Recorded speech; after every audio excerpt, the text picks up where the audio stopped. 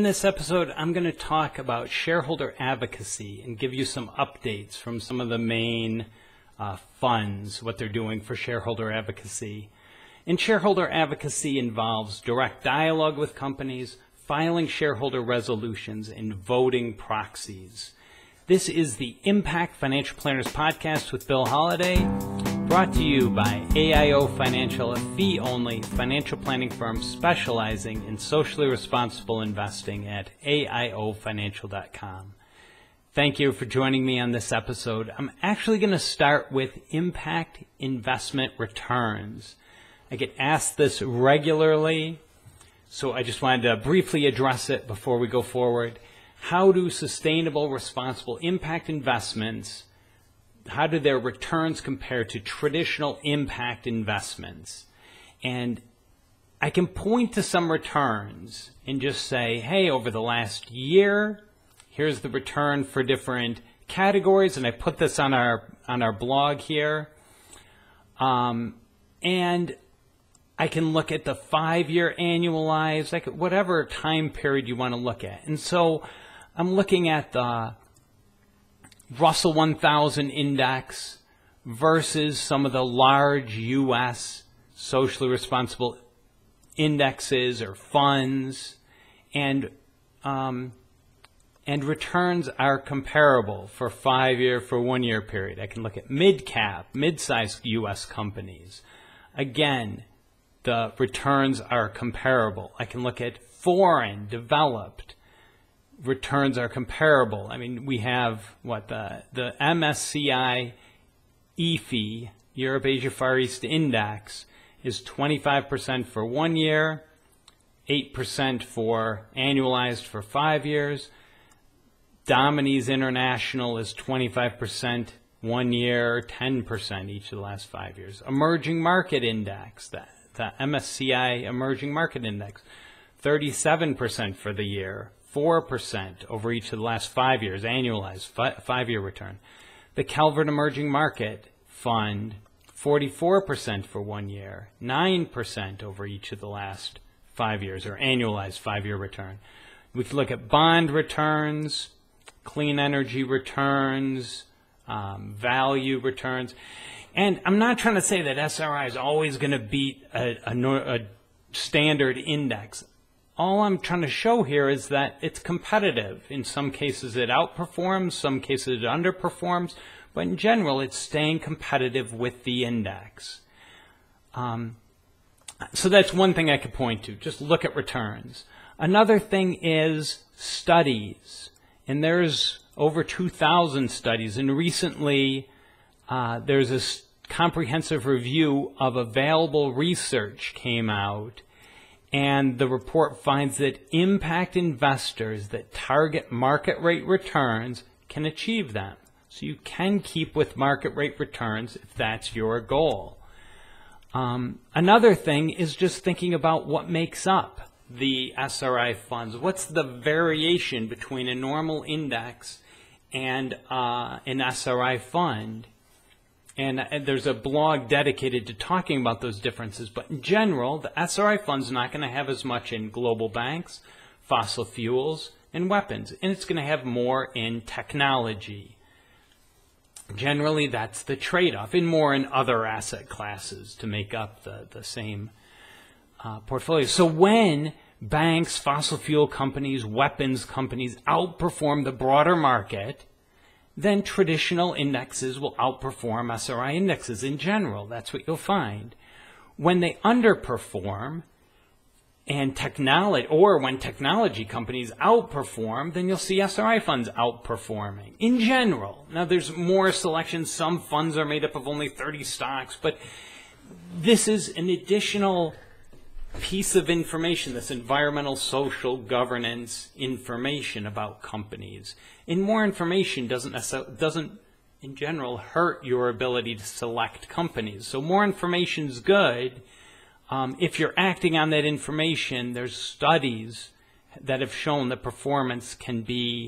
market performance can be achieved. So there's studies of studies, there's just looking at the performance, and there's just the logic of where's that difference. Okay, let's hit shareholder advocacy. So the RE100, Global Initiative for the Climate Change Group, RE100 is galvanizing corporations with goals, time-bound goals to move their operations to renewable energy. Okay, companies with a combined $2.5 trillion have joined this 100-company group. It's actually over 100 companies now.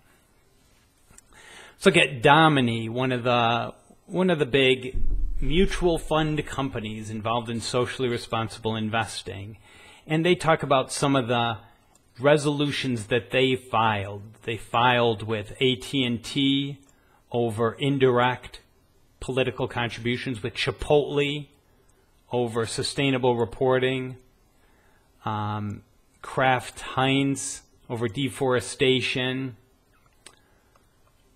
about Motorola about protecting migrant workers in the global supply chain. And then they were co-filers on several,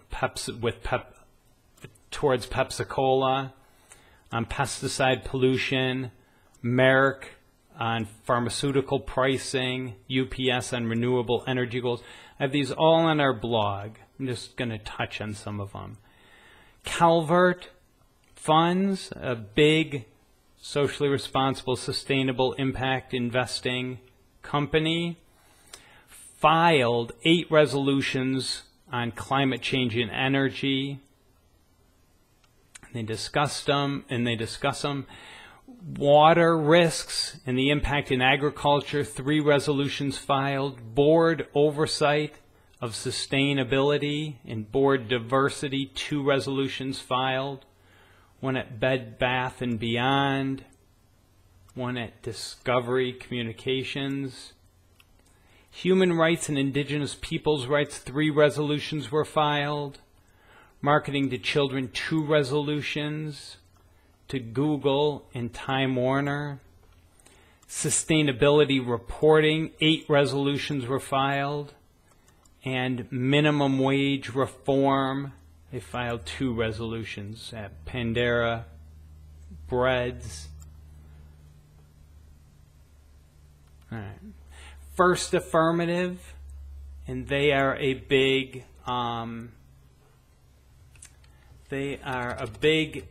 organization of financial planners, and they manage assets as well. They filed resolutions on environmental climate change to Kinder Morgan, to Hess, to Emerson Electric, to Costco, Whole Foods, Kroger, Target. Human rights resolutions filed to Goldman Sachs, Morgan Stanley. Governance resolutions filed to BlackRock, Bank of New York, JP Morgan Chase.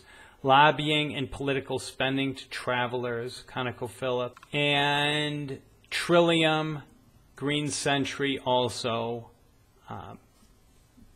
contributed a lot in shareholder advocacy, and I have links to their reporting pages, their highlights pages.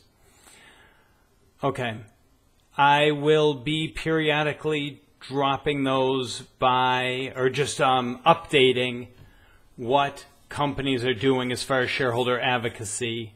And if those align with your values, those are potential options for investing. I guess that's all I want to say with that. Check out the blog for more details and for links to the highlighting shareholder advocacy pages.